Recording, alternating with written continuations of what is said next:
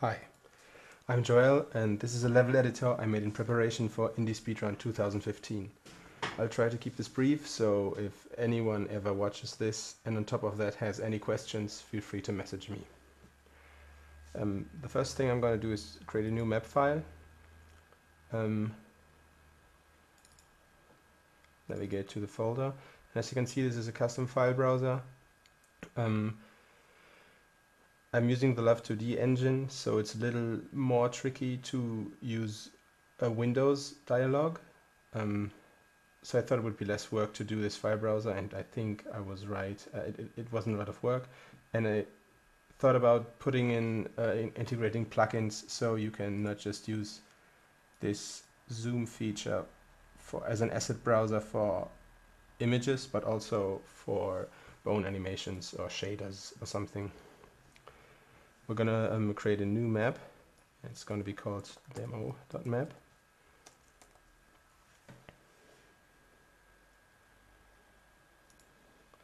The first thing we're going to do is add an entity description file. More about this in the blog post, which is linked in the description.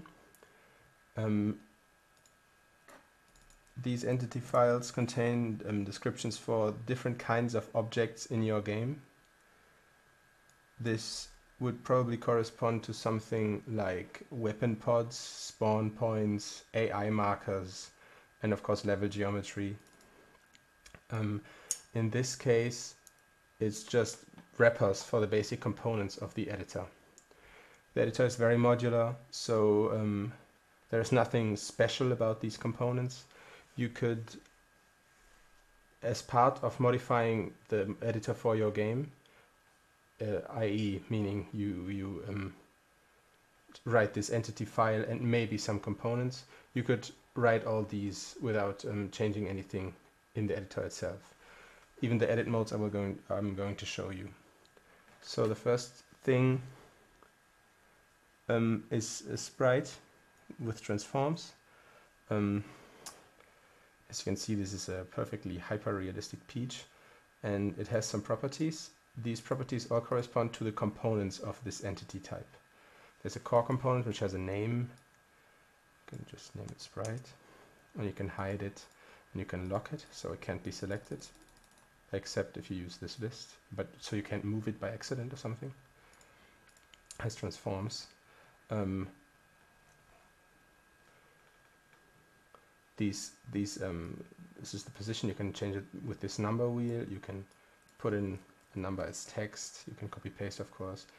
You can click these buttons to access edit modes, which are also implemented as part of the components. You see that this text changed and it says mode move entities.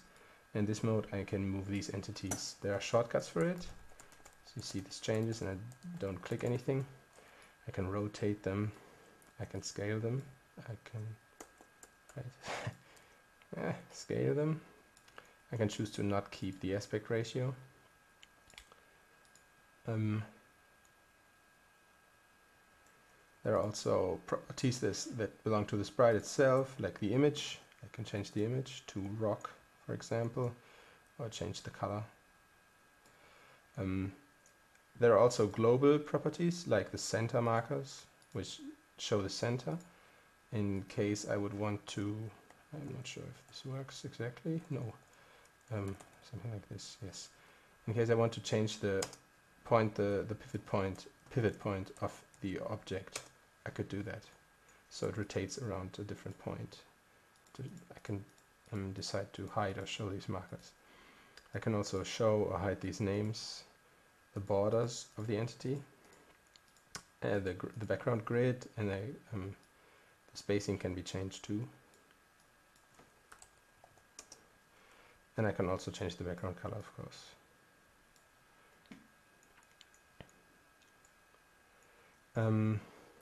I didn't show the console, but it shows every action I do, and it also shows the command that is executed when I hover the button. It's showing in this title line.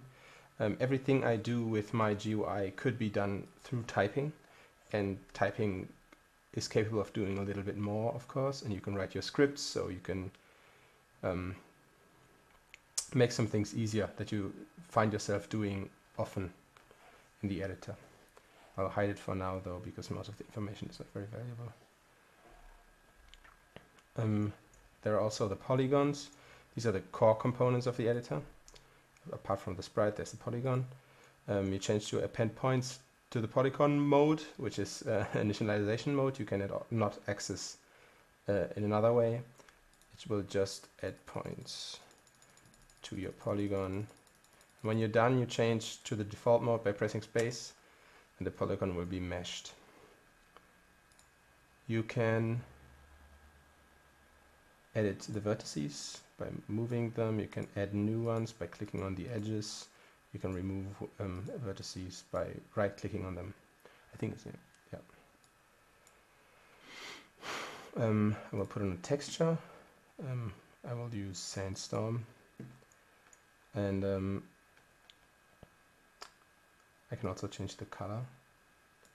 I can edit the texture. I can do this by left-clicking, and I can rotate it. There's also this debug mode, which shows the if it would be only one texture, it would show the where it would be in this polygon. This is used, for example, for games which use a texture atlas for level geometry parts, in which case you would this texture would be a lot bigger than the polygon, and you would want to find a specific part of it and adjust the polygon, and you would do that with this mode.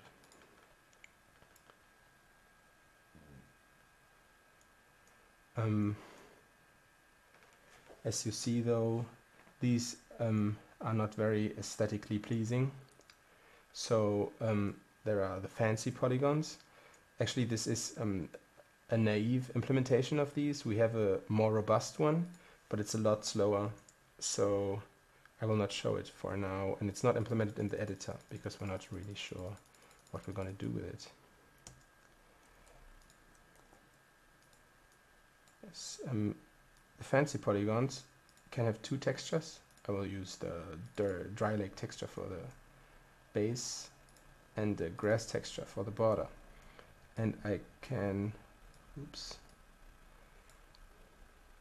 As you can see, there's a border appearing very soon. Oh, wait, there's a border appearing, and I can also blend it.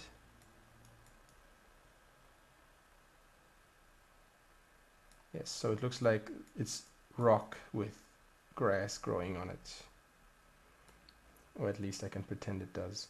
If you can see, this just sitting inside a level in a game doesn't look very nice and maybe out of place, and this looks a lot more organic, and maybe like it has a little volume.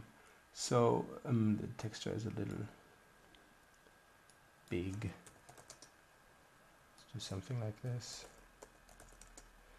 and try to hide the seam if possible. At least it's better, I think. I can pretend. Yes.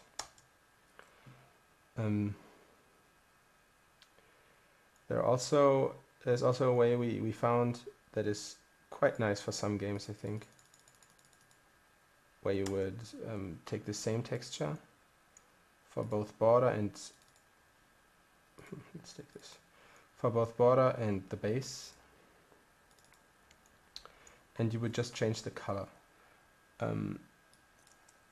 For example, darkening. Oh Jesus. It's embarrassing, but I'm not going to redo this video.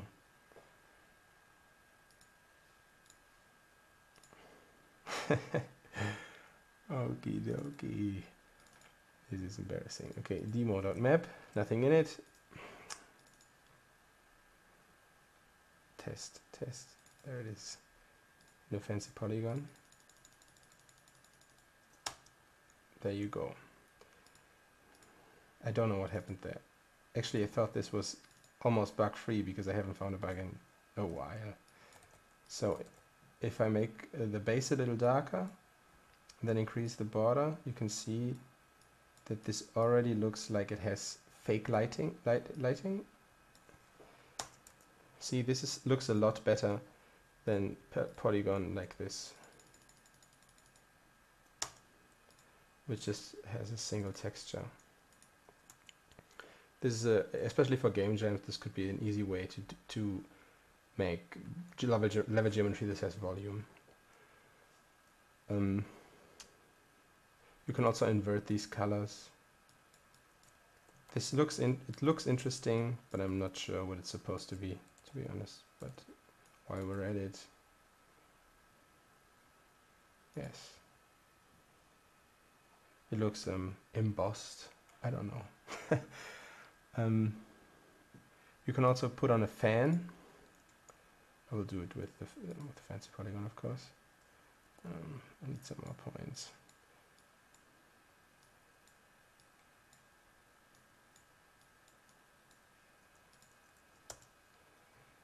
The fan is a texture that's mostly something like this grass.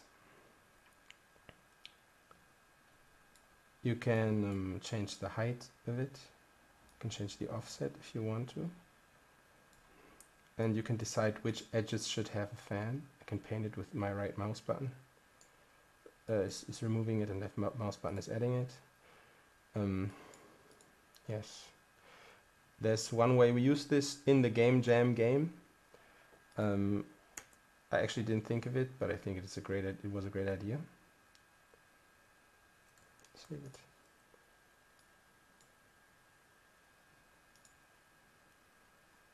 I have an image. I have an image.